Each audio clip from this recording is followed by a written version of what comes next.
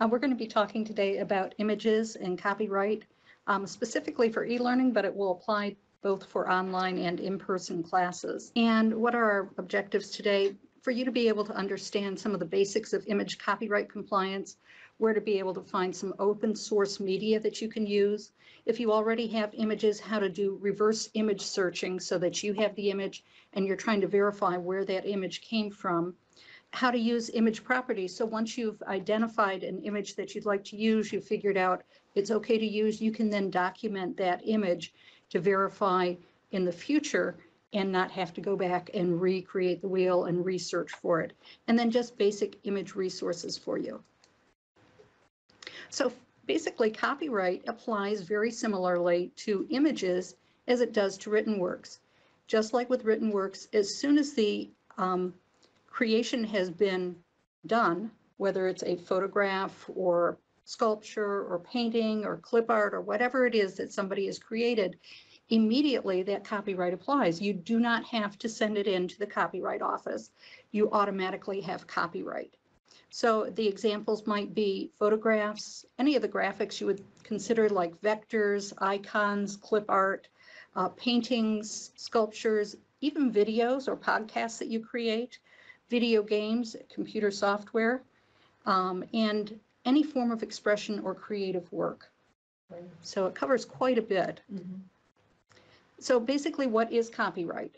It is the author or creator, or in some cases the owner, where the copyright has been given to somebody or purchased by somebody or inherited by somebody, of an original work, and that gives them exclusive rights. So they're able to reproduce or copy it and or distribute the original work to the public. So an example would be like making multiple copies of a photograph and then selling that. Creating new works based upon the original work. Some people might refer to this as a derivative. Yeah. And so it might be changing colors, cropping. It could be even making multiple copies of it and having each one a different color or superimposing them, etc. Or performing or displaying the work publicly. So if you wanted to have an exhibition of your work, that is one of those things that you can have. You'll notice also at the bottom down here, I've listed some URLs. Those are also available elsewhere. I'll talk about it more, but each of these are set up so that if you wanted more information about the specific topic, you could go back there and get that. And they'll be handed out with the follow-up note that comes Absolutely, absolutely. Virtually everything that you see in here is going to be part of the Images LibGuide or online guide. So first of all, what is fair use? When are you allowed to use something under fair use? Well, it permits unlicensed use of copyrighted works in certain circumstances. Well, most of us as educators say, oh, good, fair use, education. And that's true. It is established based upon the purpose and the character of the work, whether it's commercial versus the educational. And as educators, we do have certain privileges through this. It's the nature of a copyright work and its new work, its new use. It can be the amount and substantiality of a portion used in relation to the entire copyrighted work. If you're using 100% of it, 25% of it, etc. And also the effect of the use on the potential market for or the value of the copyrighted work. Mm-hmm. So if what you are doing is potentially going to affect that market or the value of that original work, you may have some problems in using it. So some additional considerations would be what we call work for hire.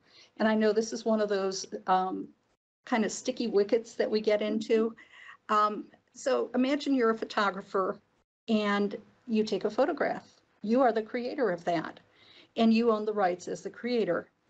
And if somebody hires you to take photographs, you need to make sure what your contract says. Because if the creator is paid to create something, their rights may be transferred to whoever is paying for their creation. You also get into the employee versus independent contractor, who has control over the work, control over the employee, by the employer, if all of these types of fun things. Licensing agreements, that's hyperlinked there because it's really important. Look at the term there, 95 years from date of publication or 120 years from date of creation, whichever expires first. So obviously not in my lifetime. Right. And also keep in mind, if you have people who are modeling or you have animals that people own, things like that, those models may also have individual rights. Part of that depends upon the licenses that they signed. So the question is, which images can I use? The best are going to be images that you created, photographs you have taken, artwork that you have created on your own. Not everybody can do that. I'm not going to be creating vectors or things like that. Your next Photographs best. I can do, but beyond that. And you're a wonderful photographer too, so we should all go to Judy for our pictures. Next best is going to be public domain. And after that, Creative Commons, and we're going to talk about Creative Commons and what it is. And we're going to start with, anytime you can use Creative Commons, you want to start with the least restrictive license. We're going to talk about the licenses and what we mean by that. So public domain I mentioned, and it's works that are not protected by copyright or other intellectual property laws. So it may be a case where copyright is expired, or maybe the copyright owner failed to renew their copyright. Or maybe the copyright owner says, I would like to dedicate this and put this in the public domain. Very large-hearted. Or the copyright law may not protect a particular type of work.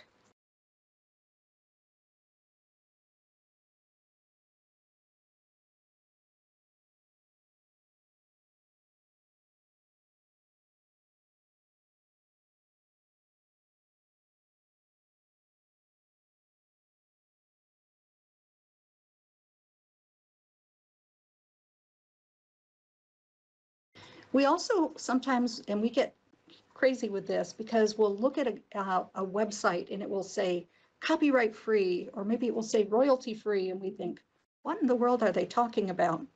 Well, when you see that, the work may be actually in the public domain, and it may be copyright free, somebody doesn't own the copyright, and it may be royalty free, you may be able to use it without paying somebody.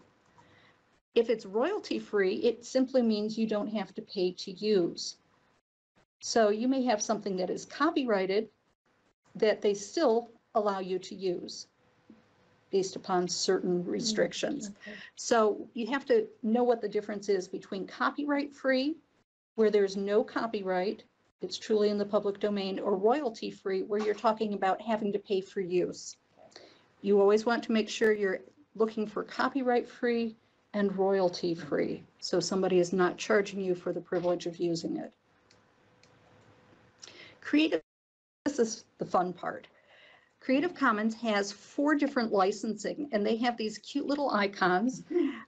So attribution by, that means you have to indicate a person, so we have the little person symbol, that you have to indicate a person created it. You're going to give attribution to that person.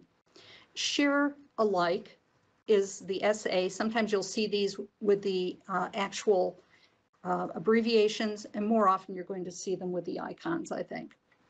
Non-commercial use, notice there's a line through that $, and no derivatives.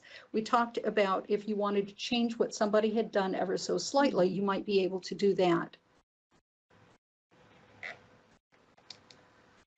So with this mix of 4 different icons, we have these 6 different licensing types. These are from the least restrictive to the most restrictive. So the least restrictive is going to be attribution, meaning I can use that image, but I have to say who created it, who either created the image, they made a drawing, a vector, whatever, who took the photograph. Attribution share alike. You'll notice now we have 2 icons in here. I'm still giving attribution, and I'm sharing it just as it is. Non-commercial, I'm still giving attribution, and I can't use it for commercial gain in a commercial setting. In this one, giving my attribution and no derivatives. In this one, we're getting 3 icons now. So non-commercial, well, doing our attribution, non-commercial, and the share alike. And then this is the non-commercial with the attribution and the no derivatives.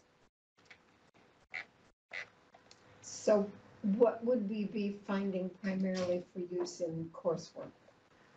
It's really going to depend. I'm going to talk with you also about Creative Commons, which is a site that you can actually go to, and you'll see these different licenses represented. Obviously, the one that's going to be the easiest to use is going to be this first one, where all you have to do is give attribution or credit to the person who created it.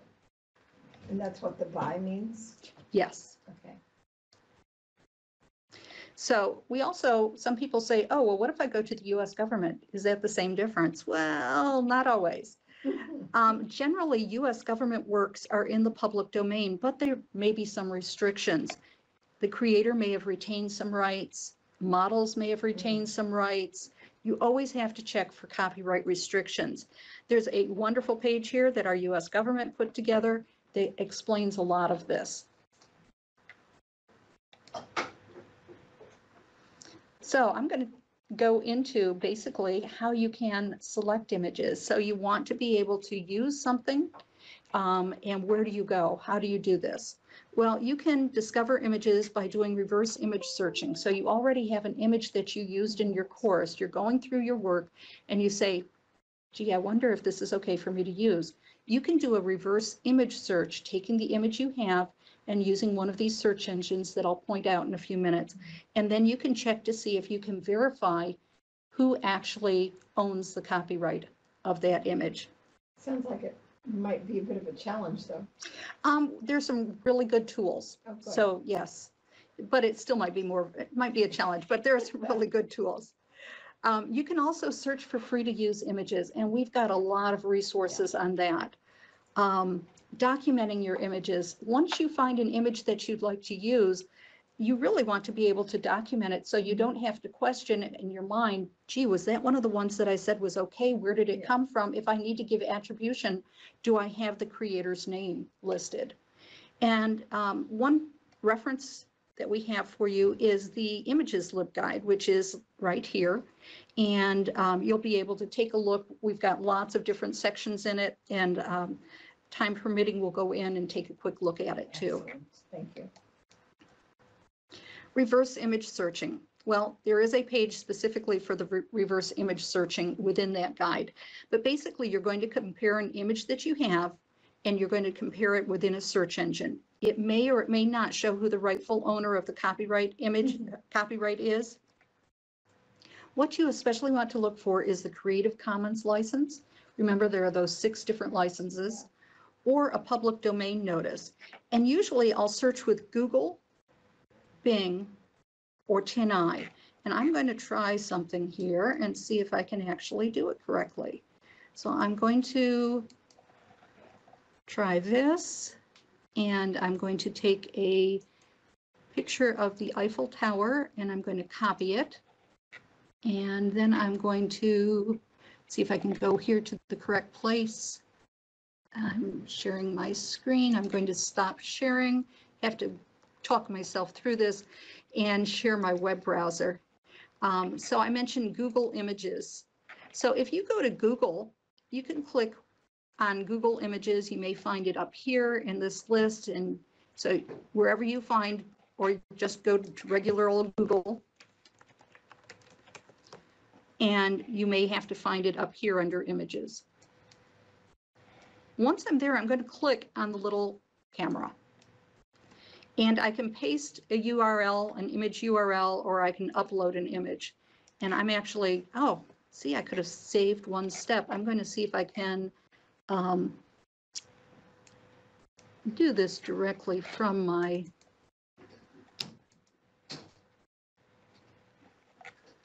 here we go. Okay, so we're going to take a look and see. It says this is the image that you actually showed us. And then it's saying official tower. Oh, look at here. I've got some pictures. Are they like this one? Well, some are similar. but am I finding one that is exactly like this one? See, I've got a shadow here. I've got well, this one actually may be very similar. It may be the exact same one. It may have been cropped on one side. This one looks like it's the exact same one, and it looks like it came from a booking site, from Paris visitors. What I'd really like to be able to do is find an image that's going to tell me where it's from. Let's see. And this is where it gets interesting. You may find that you no longer like the Eiffel Tower because you've seen so many pictures of it. But let's say that this was the one. What I'd be doing is going here, visiting the site, and verifying or trying to verify where this came from. Oops, can't use this one. This one came from Getty. Getty wants to charge me. Okay. Okay, so just looking at that allows me to verify where things come from, and if I can use it, if I automatically know, I may have to do another little search. Okay, so you knew that because you're used to doing this. Is there some place that would automatically trigger that information for us? Well, when you see Getty, that's telling you that they're giving the attribution right there. Okay. If they said that it was from they're attributing a site that specializes in images like iStock photos or something like that, yeah, versus a person's name. So let's see if we can, and another one, sorry about this, here we go, is TinEye. Bing also will do this, and so we could do the same kind of thing where we can upload or enter an image URL. So let's see if we can do the upload. We'll do the other Eiffel Tower and see if it works better. And it's not working very well. Okay, I must have done something wrong in the midst of all of this. There we go. So now I can see, and it went ahead and it did a whole lot of things.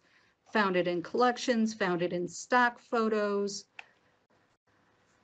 And so I can take a look, and it's even giving me dimensions and sizes.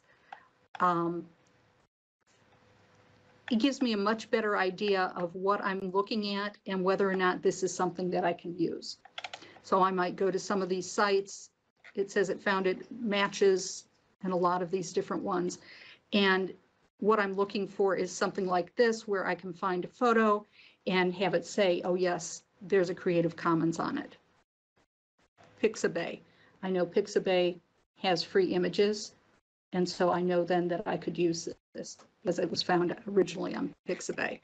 Part of that is getting used to it, and in that list of free images, free image sources, you'll be able to find that. Okay, so I'm going to stop sharing for this moment, go back here, and also you may be able to find images just going to this free images page.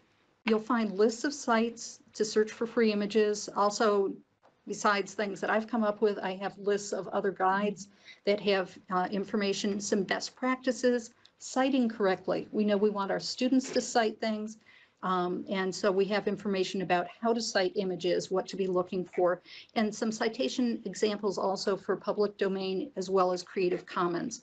We all learn very well by looking at examples, so those are available. Image metadata.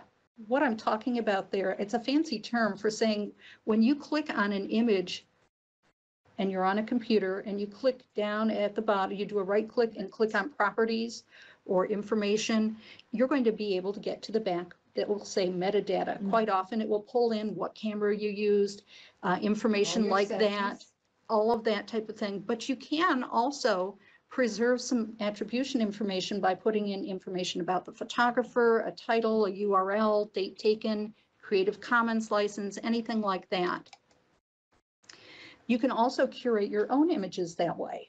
So you can make sure that you are able to remember when you took something and that it was you and not your friend who took it, and that you actually have legal rights to be able to be using that.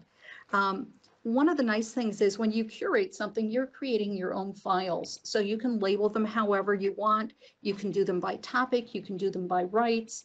You can do them just about any way that you want. And basically, you're kind of a librarian or an archivist Yay. in doing that. So it's great. You'll be able to have image properties right there at your fingertips. So I'm going to see, how am I doing on time? You still have 20 minutes. Oh, good. Then I definitely am going to go in here and show you. And we're going to get back down here. And this is one of my favorite photos. This is one that I took of my son when he was commissioned as an officer in the U.S. Army.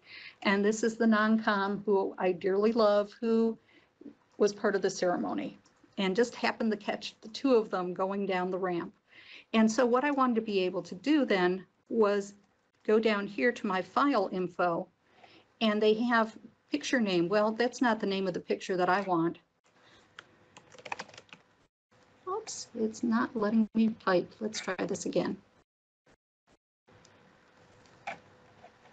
Hold on a minute.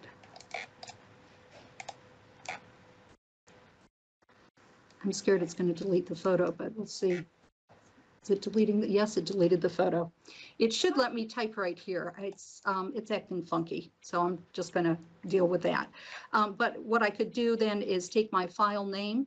You can see I was out in June, not a fun time to go looking at giant grasshoppers. But that's when they're at their best.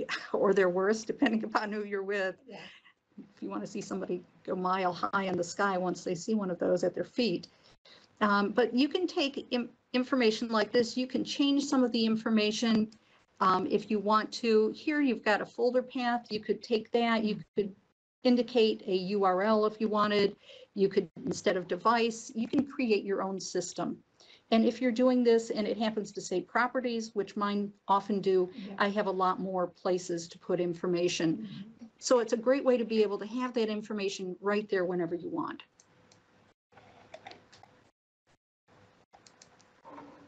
And I apologize that that didn't work the way I wanted it to. Well, we got the idea. But you got the idea. So some people will say, but wait, we have some databases with images. And as a librarian, I will verify, yes, we do. We have some amazing databases. Good. And I think about people who are in the arts. So we have ArtStore, we have Cameo. And so generally, fair use is going to apply for educational use. However, for each individual item, you have to check the license and verify what is and what is not allowed. And your image citation information is quite often going to be available. You'll just be able to do a click, you'll run your mouse over something and it will say cite or citation. And quite often you can find that, but you don't know what image or what citation style it's in. So you may have to adjust things because it may be showing it in APA, you wanted it in MLA, things like that. So this right here, contact your liaison librarian. If you have any questions, contact the reference desk, contact Which me. would be you. Because we're there to be able to help Right. you make Yeah. sense of it. But these are great resources that we have. So I'm going to tell you a little bit about resources, and I'm going to also take some time to take us into the guide. Okay, great. Were there any questions before I do that? Yeah, do we have any? No? Okay, great. And Thing talks about being able to see resources for copyright page. I had a whole lot of slides here, and instead I put them in the guide. And so I'll show you where that's located, but you'll be able to find resources for copyright. And also, if you want to get self-educate or work with students to educate them, there's some really good copyright education resources that are available. There are LibGuides. So in other words, LibGuides are online reference guides. And FAU Libraries has prepared one in Boca. Find Images is one that was prepared by our College of Medicine. And so they had different needs, obviously, looking at anatomical drawings and things like that. And so you're going to find information about copyright in all of those places. And then there are other universities that have created guides. And so rather than copying every single thing that they have, some of them feature different aspects of it. And so I've included their links and some hints as far as what you're going to find there. And there's also an image handout. So the image handout, let's see if I can bring that up here. Looks like this, and I'll show you where you can get it. It's downloadable from our images LibGuide, but basically it gives you the best practices here, linking to the original source best practices, the reverse image searching that I went over very basically, and it talks again about how to do that. It talks about where you can find the reverse image search engines. TinEye, that was the last one that I used, that I demoed, Google, and then Bing. And then also information about Creative Commons. This is where you'll be able to search. We'll go into that in a moment. And let me see if I can get to the page 2 of this. There we go. So this goes over again the licensing conditions. So you'll remember all of those little icons and the abbreviations, the licensing types. I also included what the public domain mark looks like. And they've come up with a new one. Sometimes you're going to see this. It's called Free Cultural Works. And so they've taken these and they've said, this is something for everybody. There shouldn't be a copyright on this. And so you will see those from time to time as free cultural works. And then I've included also on this, if you happen to download it, do it as it will be downloadable as a PDF. And you've got working hyperlinks, so how to search for images, repositories to look for images, academic image collections. Sometimes you want to make sure that you're getting past the K-12 kind of clip art or things like that. And so these are more focused towards academic. The documenting your image information, the metadata, those were the 2 soldiers as well as the giant grasshopper. Infographics, and there is a separate guide now on infographics. This will take you there. And we also have something called Credo Information Literacy that I'll talk about in a few minutes too, but that is a great resource for faculty to be aware of. So here's our image LibGuide, and I'm going to again try to do a share here for you. And so this is the guide. My contact information is here on the right. Disclaimer here, this is not legal advice. So I am somewhat of an expert, but by no means an expert. And here is where you're going to find that images handout that I just showed you very quickly. So that's available to you. We have information about books, databases, journals, collections. Collections is kind of neat because you'll see things from art museum, academic collections that are available. So we have different, like this one. This is from Duke University. I love it. It's on advertising. Think about all those old ads that you used to see in magazines and things like that. So there are all kinds of very interesting things that are available, art publications, other image collections that are available, Library of Congress. We know that we've got a lot of things from there. And again, you're going to have to verify if it's okay for you to use it. Videos, copyright and images. So this is where you're going to find that list of guides. This is the URL again to the guide that you're in, the Images LibGuide. It talks a little bit about copyright, giving you information for the Copyright Clearance Center, Digital Image Rights Computator, the U.S. Copyright Office. So a lot of places that you can go to get additional information and make sure that you're actually getting it directly from the horse's mouth, so to speak. Also, the resources for copyright. We've got a lot of things here. Each one is noted, so Copyright Clearance Center, or from Electronic Frontier Foundation. This is their teaching copyright with their FAQs, buttons and logos that you might want to use with Creative Commons, licensing types. I did not create all those different little icons, thankfully. This is nice. Creative Commons gives you examples, and some of these are examples that you're going to recognize the names of different places. Fair use, photo licensing. So if you do photography and you want to be able to find out how people license things, I know we've got some very creative people here. This is a new thing, Picture Licensing University System. It's a coalition that's international, nonprofit, and they are wanting to simplify and facilitate communication and management of image rights.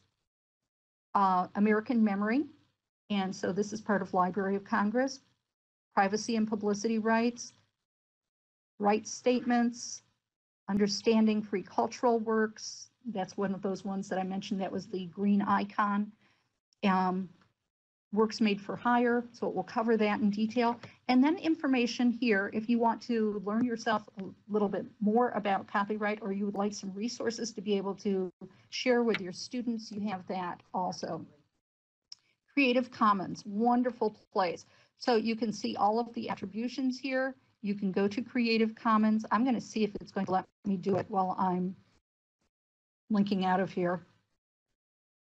We will see if it works. It may be kind of slow. While it's thinking about bringing that up, we have information on citing images here. And this is where I mentioned to you examples and information on how to attribute public domain images as well as Creative Commons images. And so you'll have examples here too. The document image information metadata. There's a short video here that's going to show you, this is the one that had properties, and so it had a lot more information, but this shows you in just a minute or so how you can set that up, how you can do it on your own. Creating your own images, Adobe Spark, somebody from Center for eLearning showed me about that. That was wonderful. We've got some of these other ones, and some of these also lend themselves towards infographics. Reverse image searching. So this is going to take you to those sites again, give you the basics, giving you step-by-step. Search for free to use images. I know this is what everybody really wants. So this is taking you a few places. This is telling you also, if you're going to be looking for images on one of these major search engines, Bing, Google, things to be aware of. And here's a lot of recommended image repositories for you. We also have separate information here, so you can see what Creative Commons is going to look like when you go to do a search. You can indicate here in the search box what you're looking for, and you can indicate I want it for commercial purposes, or I want to be able to modify it. And you can choose all of these, or you can choose just some of these, but it will do search for you. Lauri, Yes. those that you have listed there, is it anything from that site is available to use, or they have some Creative Commons available? They are looking through Creative Commons to see what is licensed through Creative Commons, and then you would have to look at the individual license. Find out if you can just do the attribution, or it's available for commercial use, things like that. 6-7 minutes here. Okay. And Google Images, again, if you wanted to find specific images, you can go into an advanced image search. That's one of the options when you're there at the image window. And you can indicate what it is that you'd like. They even give you some examples of how to put information into the search box. Then you can also narrow things. And you can also narrow it a little bit more. So you'll see here is what the basic box looks like. And then you can see with some of these, looking at usage rights.